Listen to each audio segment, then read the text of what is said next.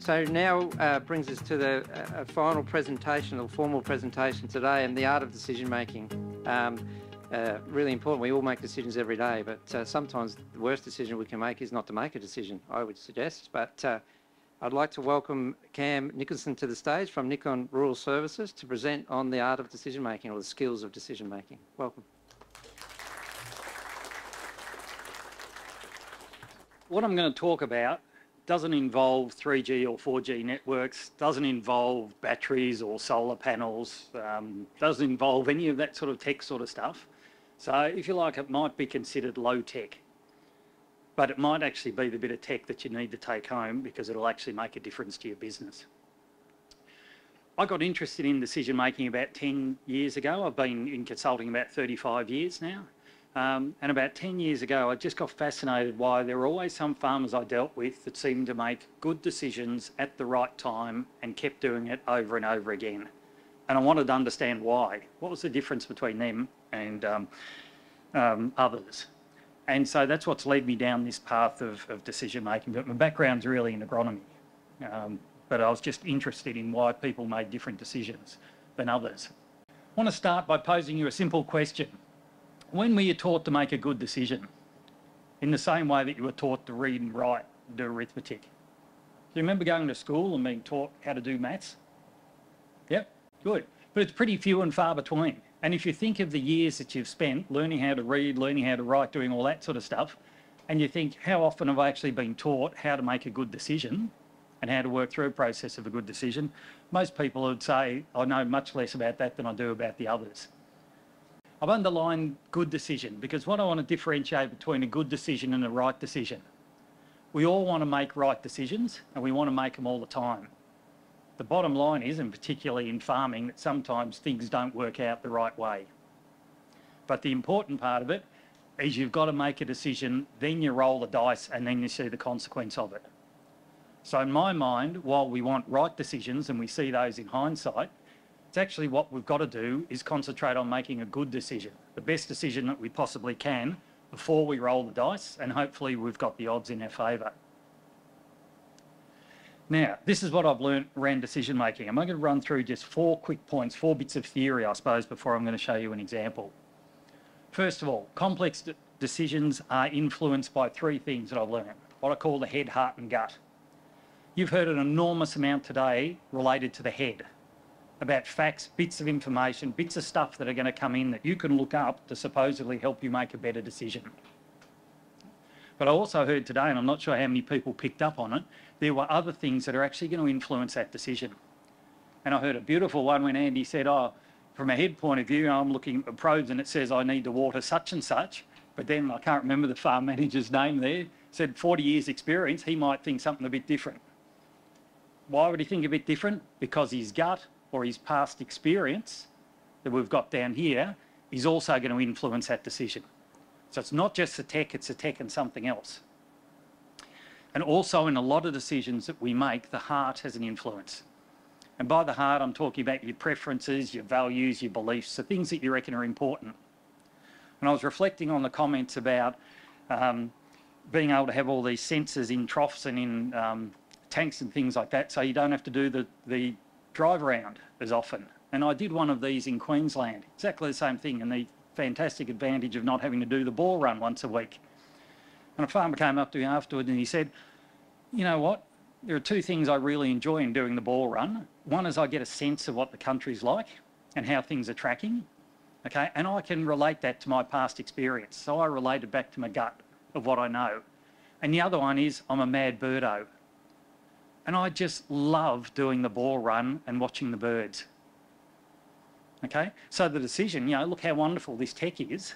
Yeah, it's useful, but just think of it in the context of other things that we've got to take into account as well.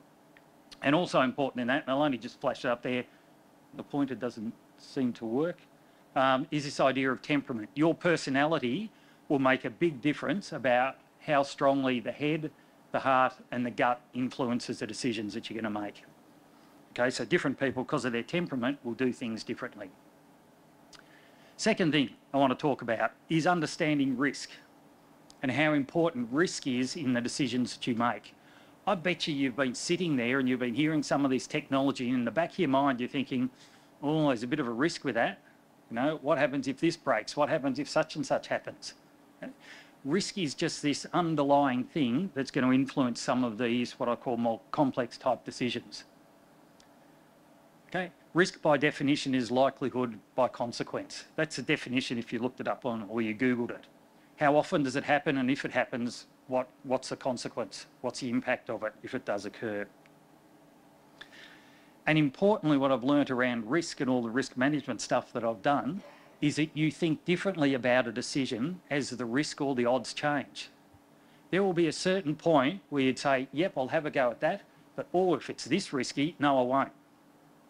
So it's what I call a tipping point. There's a point where you say, yes, I'll jump that way, or yes, I'll jump that way. Okay? And I want to explore this a little bit further with you. But before I do, the final point there is risk is personal, and it's mainly informed by your gut. It's mainly informed by your past experience. I've been doing quite a bit around risk analysis, and I can't believe how little, if you like, head risk analysis we do, and how much of our analysis is based on our gut feel and our past experience that's informed it. And our intuition, our feeling that, oh, gee, I reckon that's a bit risky, or I did that 10 years ago. I heard a lovely one about what happens, 10 years or 20 years ago when it was really wet. How do you reckon that country's going to perform when you've ripped it a metre deep, when it gets really wet? That's gut talking to you, okay? And it's personal, and it's based on, risk is based on your, informed by your gut and your past experience that you've had. So let's just test this out a bit. Let me give you a quiz, and you're going to have to join in on this one. You're farming and you're running a particular operation. It doesn't matter what operation that is. Your farm profit last year was $200,000. So imagine the profit you made last year was $200,000. And next year you're going to make a choice, or you're going to make a decision to either keep the same operating and get a certain farm profit of $200,000, or you're going to make a different decision. And if you change it, you change your operation where you've got a 50% chance of making $400,000 and you've got a 50% chance of making nothing. Okay, so you've got two choices.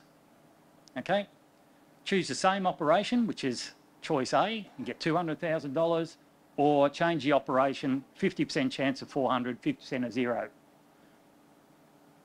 Which one do you choose? Who chooses A? Which hand up? God, about 80% of the room. I do some lecturing at Marcus Oldham, the Farm Management College. I put this up with the students, about 80% of them go for B. Yeah? Go home with their parents, and what are the parents? Their parents put their hand up with A. Why? What's that? Oh, okay. So there's a lot of things that underlie that very simple statement about what choice you might make. Because if you looked at that simply on the surface, in the long run, they'll work out exactly the same. But we know, because of the circumstances, that maybe for us, if in the first year we get a zero, and the year after that we get another zero, we're really in strife. But someone else that may have a lot of financial backing behind them, a year or two of zeros, having that punt, doesn't matter, we could still cope with it. So that's why I'm saying risk is personal. Okay. Let's just move on a little bit further. For those that chose A, which is most people in the room, what if we changed the enterprise mix, but there was a 60% chance of getting 400,000 and a 40% chance of getting nothing? Who'd change their decision of those that had chosen B? 1, 2, possibly 3? What about a 70% chance of 400,000, 30% chance of zero?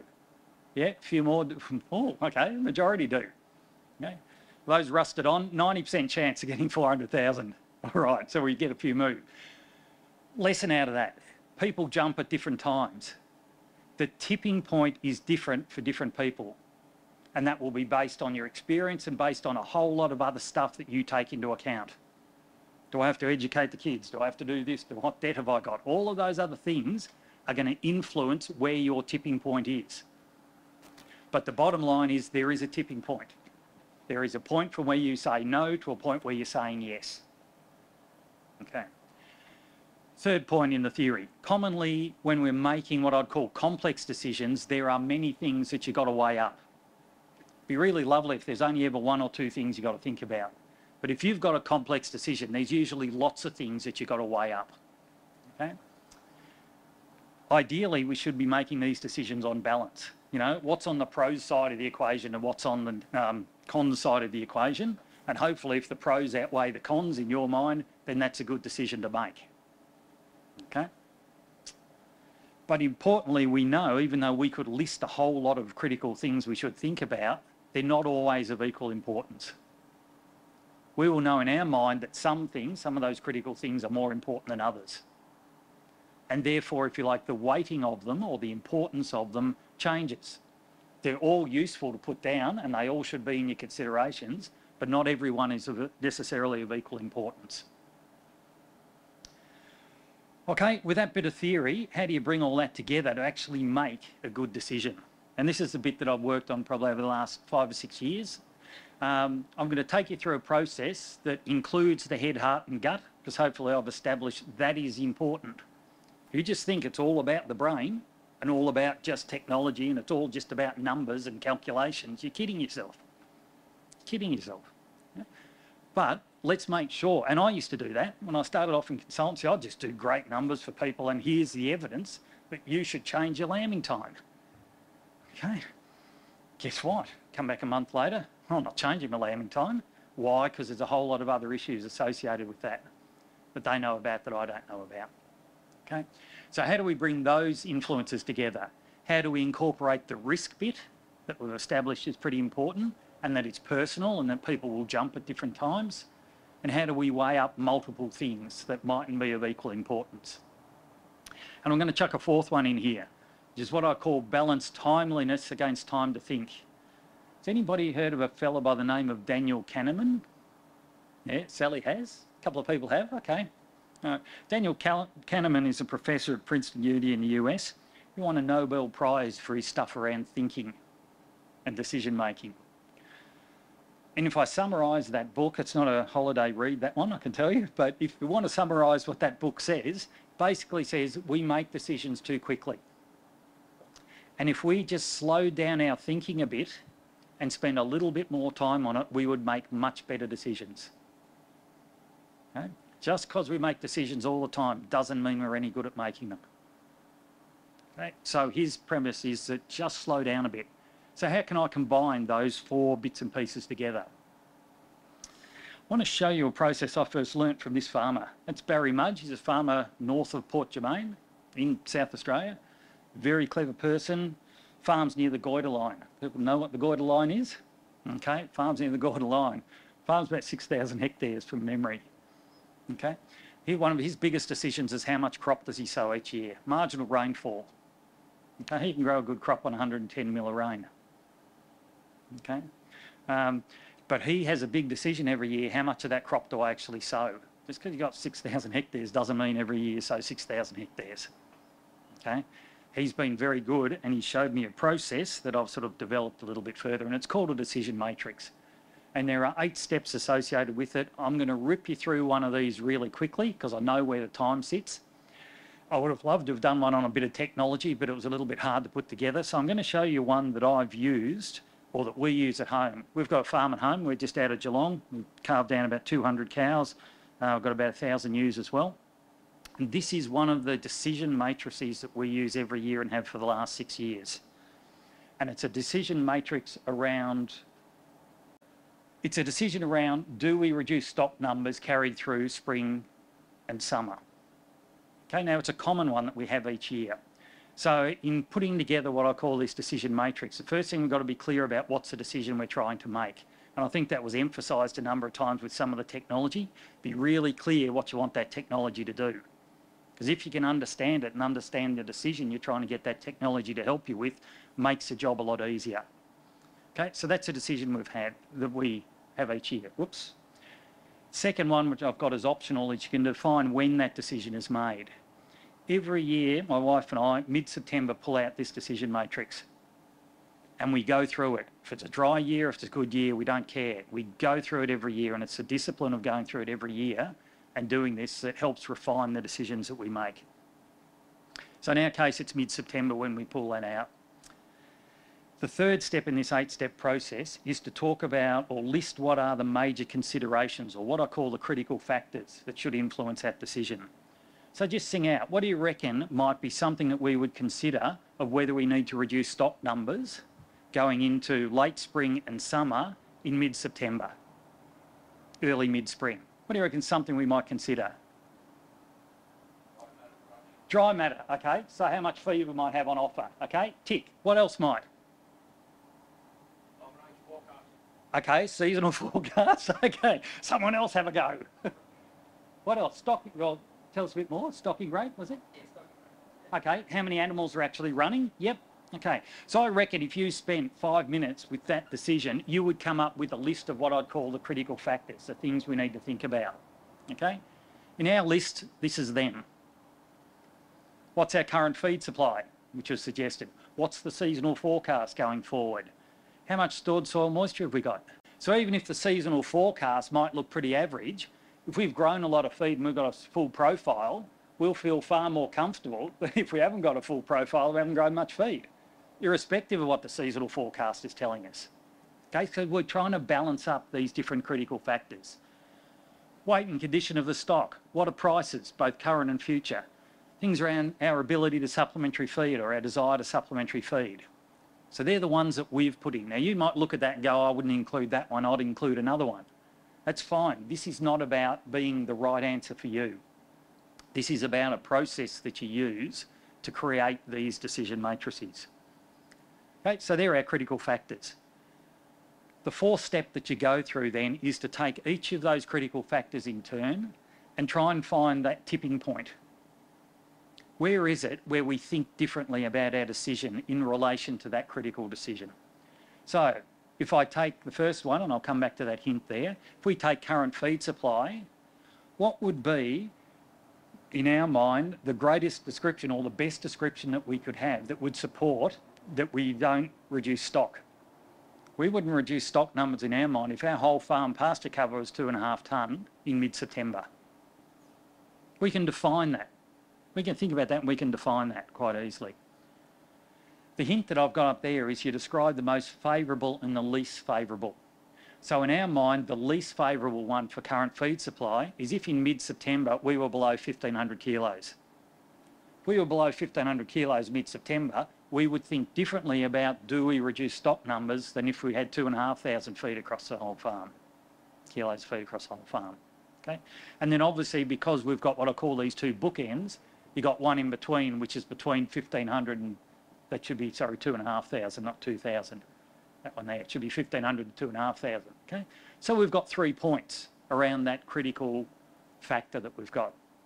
And we just go through each of those reasonably quickly. And we end up with something like that. Now I'm happy to share these and I'll show you right at the end where you can get copies of them. I've done about 50 of these. Done everything from buying land, selling land, financing stock, leasing land, spraying paddocks. I did one last week on do we reduce our nitrogen inputs in our cropping system because urea's $1,200 a tonne. Okay, you can create them for anything. Okay, just be clear on what the decision is. Okay, and so in our mind, this is what we've come up with. So you'll see things like stored soil moisture, close to field capacity, typical or below for that time of year. Okay, so it can be pretty easy descriptions. They don't have to be fancy numbers. You know, seasonal forecast, I'm just saying is a decile 7 or better seasonal forecast. Don't have to know exactly how many millimetres, just is it high end or low end? That'll do me in splitting up those sort of decisions. Okay? Won't go through all of that, but I can give you a link to where you can find this example. Okay? Once we've got that, we assign values to it. So remember I made that comment about some of those critical factors might be more important than others. So how do we weight them? So we assign values. And the hint that I start off with is I just put another column down here on the right, just down there, and I put all of my least favourable descriptions as zeros. That makes it really easy to put together. Less than 1,500 gets a 0. Dry, below typical for this time of year gets a 0. What have we got here? Seasonal forecast, decile 3 or below gets a 0. So all of the worst ones, you just bang zeros in. Takes you 10 seconds to do. Then you assign the values for the highest ones relative to each other. So in this case here, I've said that our current feed supply, because this is what we know we've got, is 3 times more important in our considerations than the current price of livestock. Now, you might argue with that and go, no, I reckon they're the same. That's fine, you change them, the weightings, so that they're the same. The important thing is that you're putting these weightings on the various critical factors that you think and the relative importance of them. And I'll come back to how we can adjust these a bit later on.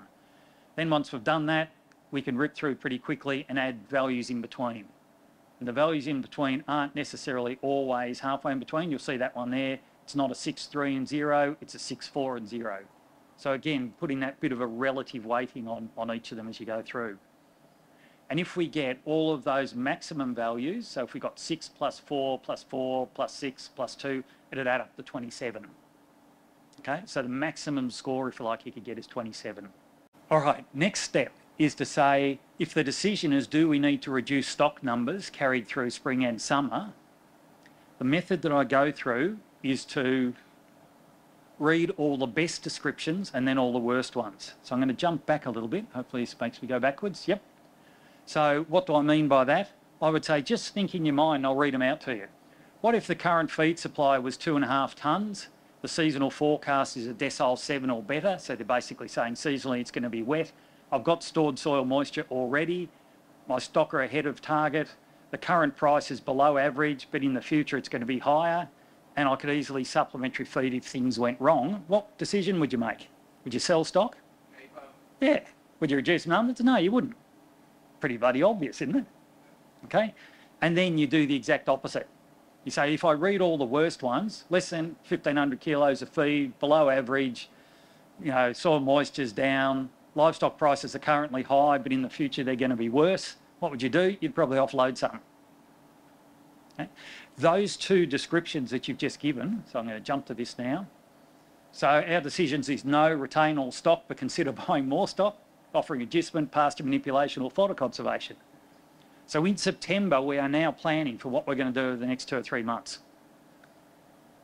The other one is, yes, offload some stock as soon as possible and reassess again in December if we need to offload the next lot and the next lot. And I'll give you an example where we've used this. Okay, and then one, if it fits in between, we just say, no, we're sitting along all right, we'll just keep ticking along the way we have. Okay. Next step is then when in these decision descriptions, you add up the maximum value, which is 27, and we put some numbers associated with that.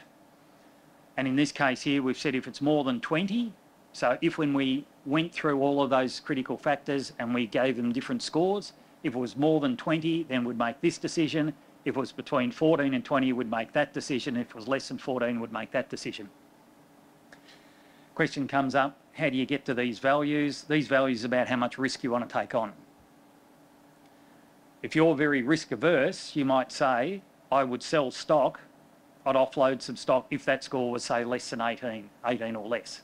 In other words, there weren't as many things stacking up in my favour, therefore I'll sell them. And I'm sorry I'm going through this really, really quickly. All right, the last step is in scenario testing. And in scenario testing, I use historic examples where you can find them. And I reckon in something like this, we've had 30 years of selling steers, selling stock. We've got some idea what combinations work and what combinations don't work. So we run through it. And so in this case here in 2021, last year, this is the way the whole thing scored. 22 out of 27 when we went through it. So this is last year.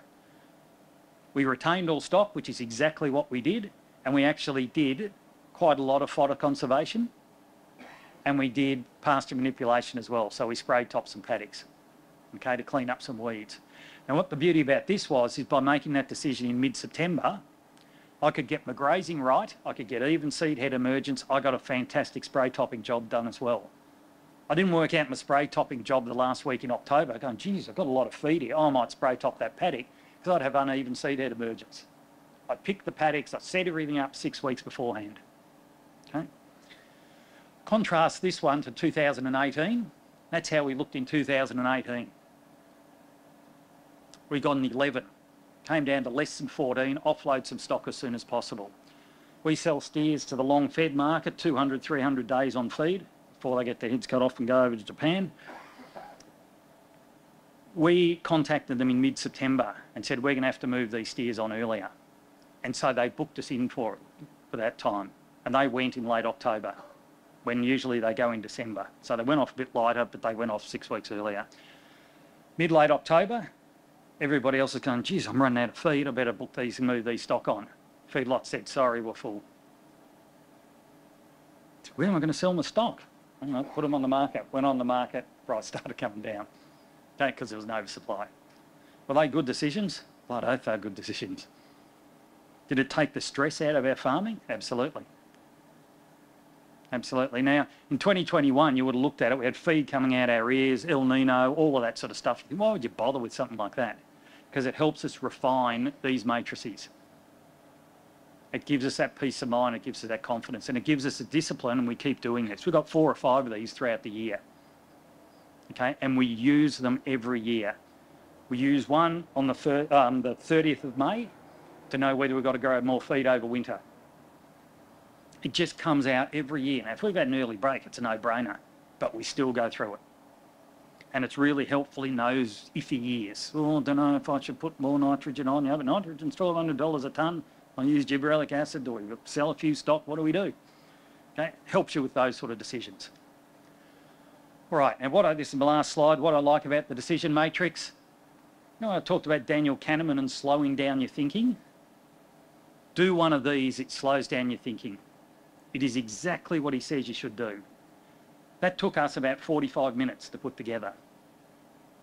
Okay, that is enough time to do that. We probably saved 30 or 40 grand on those 100 steers we pushed off by getting them in early. Is an hour's work, 45 minutes worth, you know, that money? Absolutely it is. Absolutely it is. Okay? Second one, makes it transparent so other people can follow it. And so instead of trying to do it yourself, you can have other people contribute to it. Oh, have you thought about this factor? You know, why do you think that's more important than that one?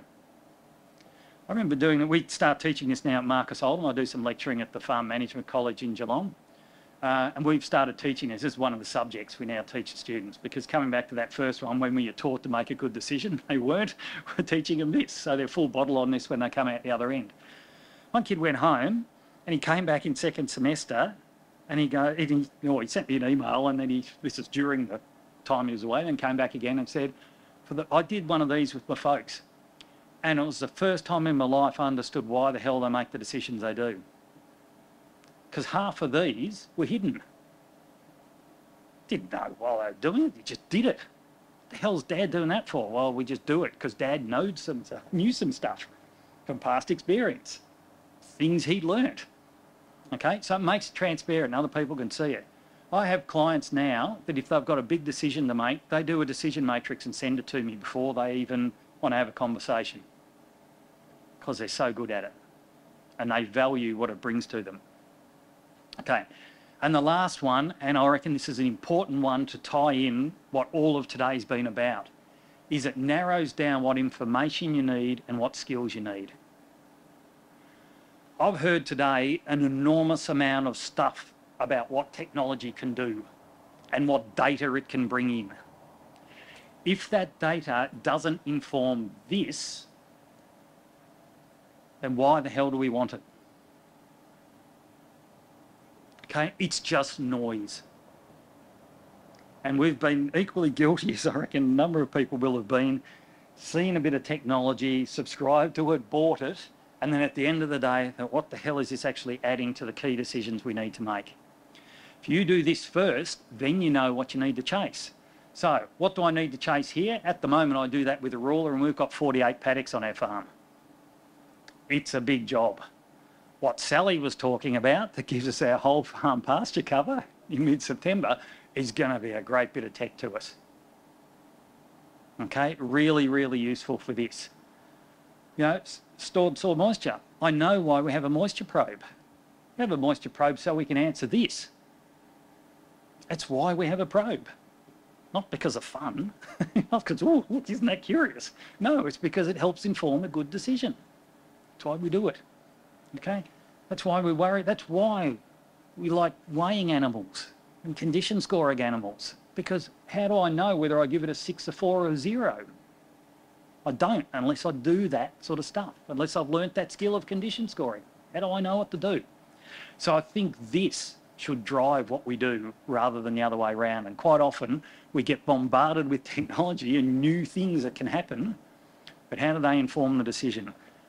I think though they can go hand in hand because everybody will have a different matrix. And therefore the bit of technology that you need, the bit of kit you need might be different to what I want. So it's not dismissing that any of it is worthless, it's just you've got to find the right niche for it to work in. Now, that's the end of it. 2 resources I'll just point you to. One is a thing called Decision Wizard that we put up. So if you're really worried about those 8 steps that I ripped through really quickly, this takes you through those 8 steps in a disciplined way. So you've got to answer one before you can move on to the next one. It's free. Just type in Decision Wizard in Google and it will come up. It's on the Southern Farming Systems website, but just type in Decision Wizard and it just takes you through the process. There's a login on it. I've logged in there in my name. You can put decision matrices in there, create them yourself. Only you can see them unless you want to share them with the public, and there's a public library of examples in there as well. But you can go into that and you can change them over time as you tick along. And the second one, we did a video, my wife and I did a video on building a decision matrix, which takes you through that example. It's about 10, 12 minutes. One of us is really good in it, one of us is pretty average. Okay, I'll let you make the decision on who's good and who's not. But that's a useful way of just hearing the same steps and how we actually work through and use that type of a process. So if you want a bit of a refresher on what's the process and how do we do it, they're 2 resources that I think you might find useful.